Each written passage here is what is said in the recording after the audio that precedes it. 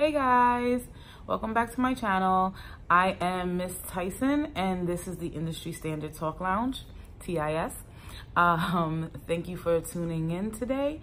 I would like to talk today about a topic that has been widely covered in the media and highly talked about, but I don't think that I've come to you guys to really, express how I feel about it and, just kind of coffee talk about it a little bit.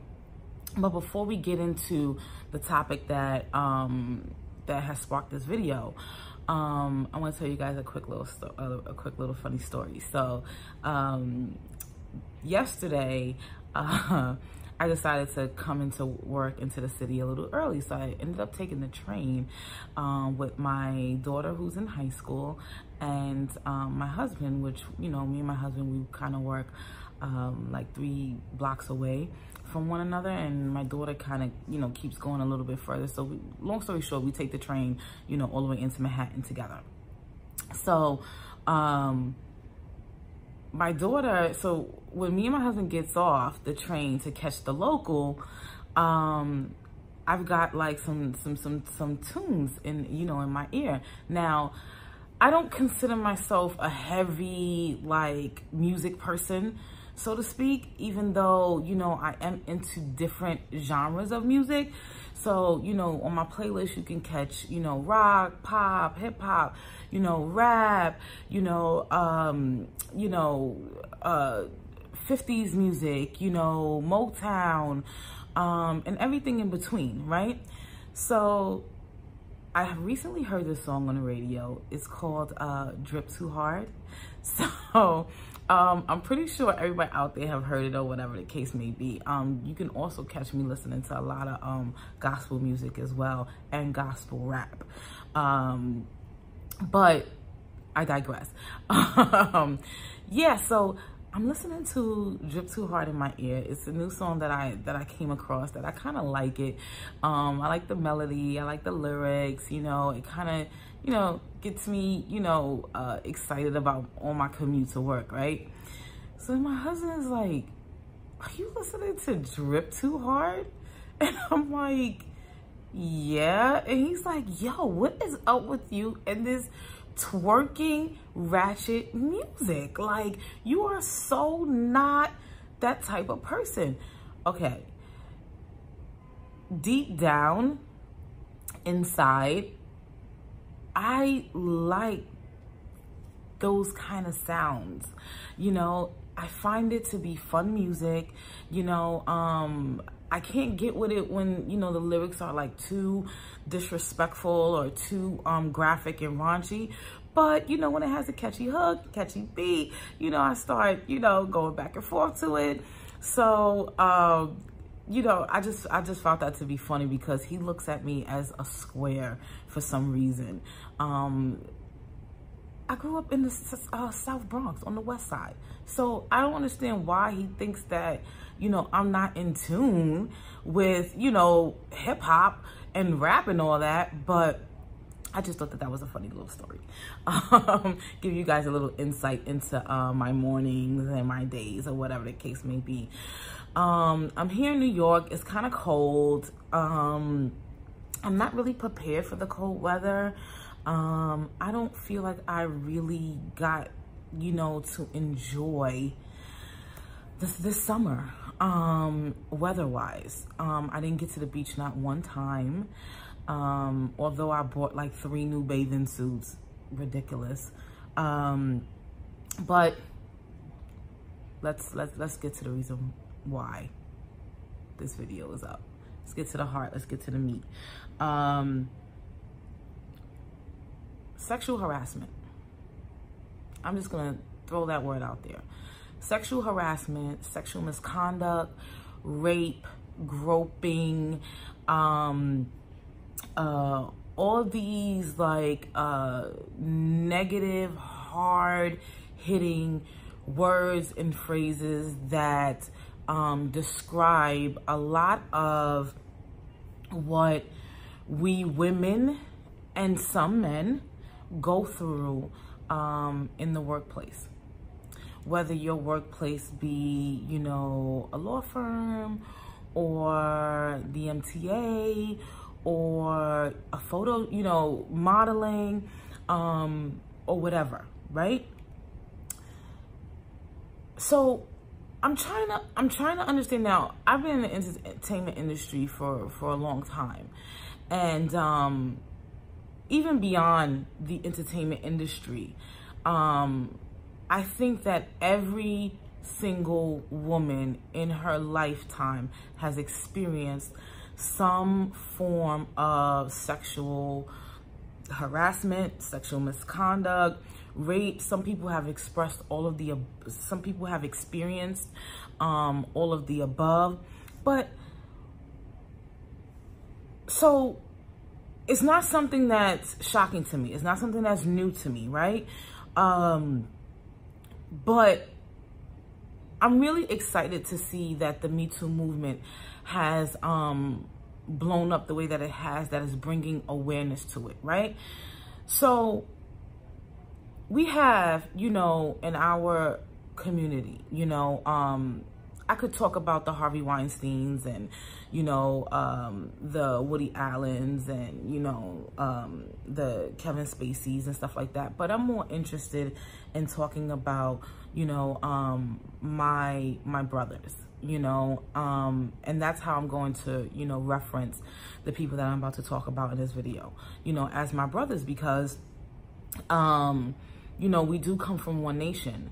No matter how, like, separated or how far down the lineage, you know, we each might come from, you know, we all come from the same tribe, you know, African American, Black, you know, whatever you want to, you know, you refer to yourself as. I like to refer to myself as either or. Sometimes, you know, you could refer to me as African American. Sometimes you could just refer to me as plain old Black. You know, I stand by both terms. The thing that sparked this whole thing is because, you know, right now we have Dave East and Antonio Brown being accused of, one is being accused of battery, you know, on a woman, which is Dave East. And then you have Antonio Brown, who's being accused of sexual misconduct by more than one individual, you know, more than one female. But it brings me back to, you know, Jason Mitchell, right? Who recently, well, not too recently, but like back in May, was fired from a hit show, The Chi, right? For sexual misconduct. Now, I'm trying to figure out, you know, I've been speaking to a lot of different men in regards to how they feel about this. You know, some guys, you know, are like, listen, you know, I have daughters, I have sisters, you know, my mom, like, you know, what these men are doing is not right. You know, I'm not into it. You know, I feel like, you know, I stand behind women 100%. I stand behind the Me Too movement 100%. But then I have, you know, some men who feel like, you know, men can't do anything anymore. Men are under attack. Men can't say anything. Men can't do anything. And I, you know, and they become extremely defensive at, you know, DeMarcus Cousins and the Paul Mooney stories and, you know, the Nate Parker. You know, the more that we hear these people, David Blaine, Russell Simmons, Ben Verrier, you know, Cuba Gooding Jr., Travis Smiley, you know, Jamie Foxx, even, you know, Morgan Freeman, right? So when we hear these names and we hear these stories coming out, you know, it really makes the men feel like there's an attack on men, right?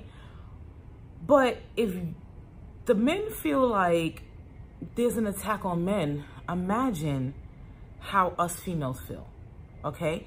Since the age of about 11, I've been hit on. I've been catcalled. I've been objectified. You know, simply walking to the store to get milk. You know, you'll have guys on the corner. As I mentioned a little earlier in this video, I grew up in, you know, the South Bronx on the West Side.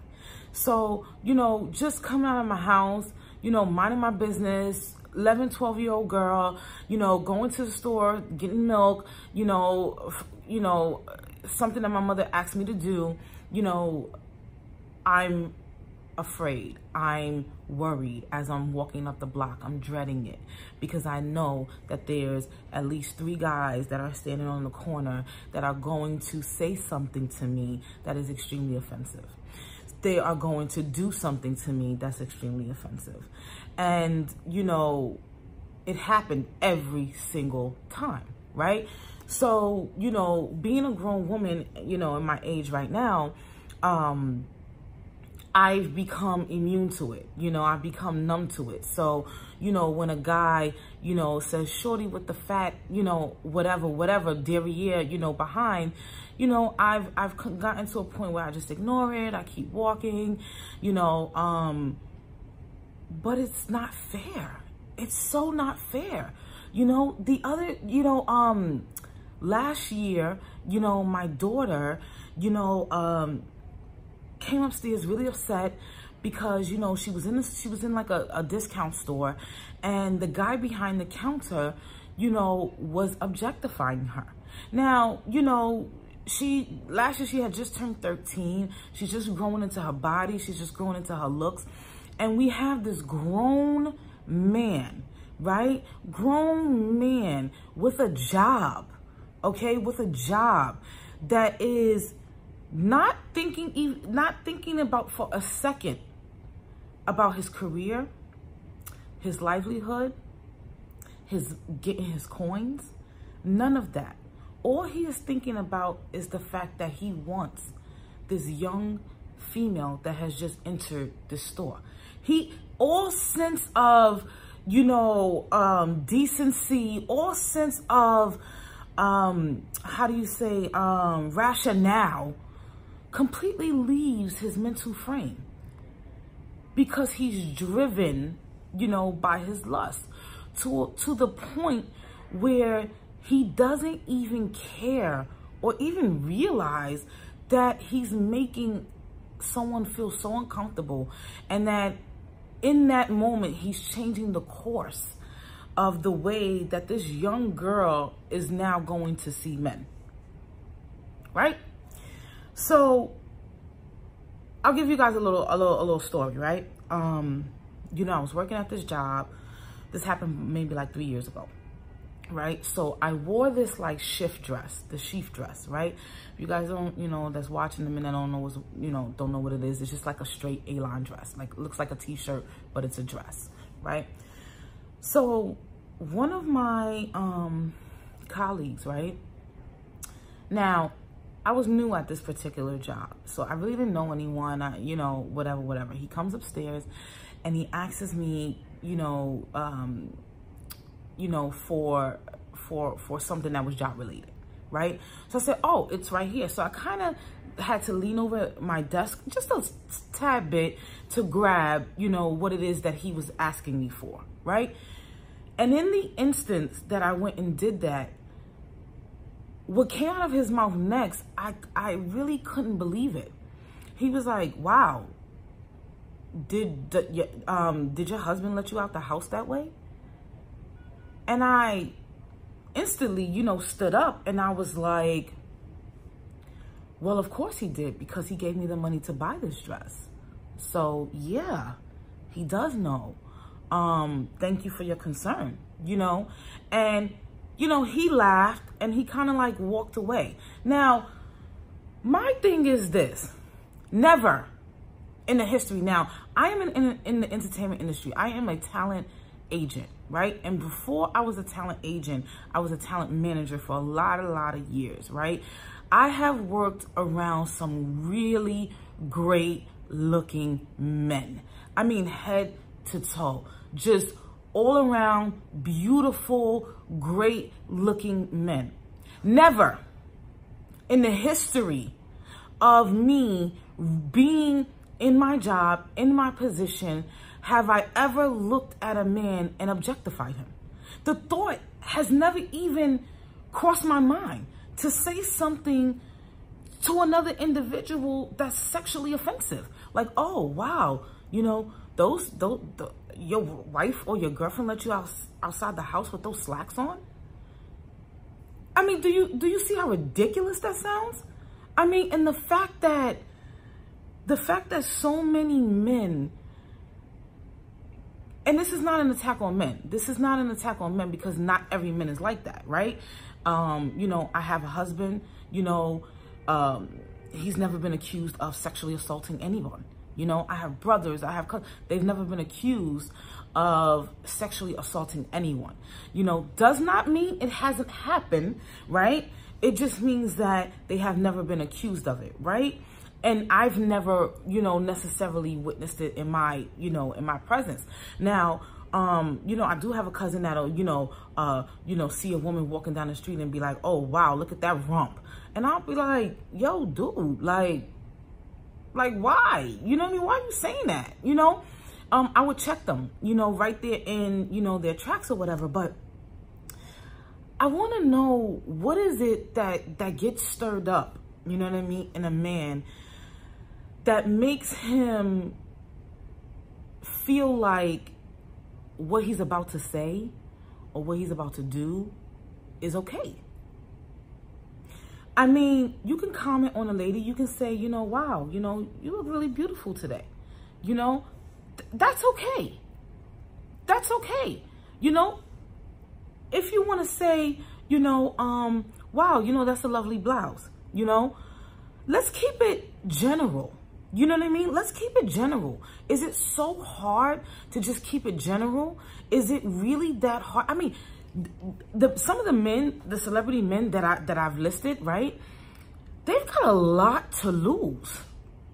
A lot to lose, right? In this instant. So, and some of them have literally lost it all. I mean, you have the Bill Cosbys and you have the R. Kellys, you know, they've literally lost their legacy, right? And I'm saying Bill Cosby because he has been convicted, right? He's been convicted in, you know, a court of law for some of the things he was accused of, right? So, you know, I can speak in that reference, right? So he's literally lost his legacy. Over what? Over your sexual proclivities? Over your sexual desires? Do you know how, like, ridiculous that is? Like, you are a grown individual. And you mean to tell me you can't see something that you like in another individual and not have enough restraint and enough respect and enough common decency to treat that other individual like they matter? You know, so when I hear, you know, men saying that there's an attack on men, we can't say anything, we can't do anything. No, you just can't be sexually offensive. You just can't, you know, involve yourself in sexual misconduct. You just can't rape. You can't, you know, make a woman who is simply coming to work to do her job feel disgusted. That's not what she's coming to work for. That's not what she's there for. You know what I mean? And, you know, when I heard the story about Jason Mitchell, I'm like, dude, you're not even a big enough star to be trying to pull this crap. Like this woman quit her job. As I said, you know, earlier, you know, I work with, you know, actors and actresses, right? You know how hard it is for them to land a series regular role on a hit show? It can literally take anywhere up to 15 years. 15 years. And this woman quit her job on a hit show where she was a series regular. Quit her job because she could not stand coming to work and working with Jason Mitchell. He was making her feel that uncomfortable that this woman gave up her job, her dream job.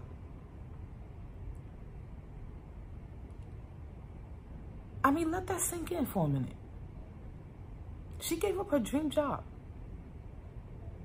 What she does to provide for her family, what was more than likely her passion, her dream, her desire, that probably took her a long time to get there. The amount of money she invested in headshots, you know, acting classes, you know, not to mention her emotional and her psyche, what that took of, you know, constantly going to auditions and self-taping and, you know, being denied for the role, not booking, you know, getting that call back and still close but no cigar. Quit her job.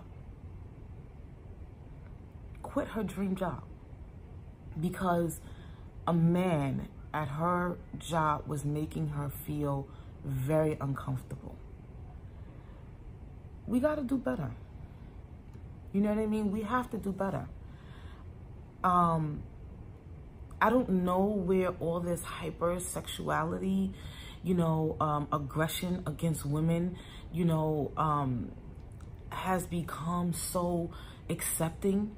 You know, this toxic culture of, you know, objectifying women in ways that some men have taken it so far as to rape them and sexually assault them.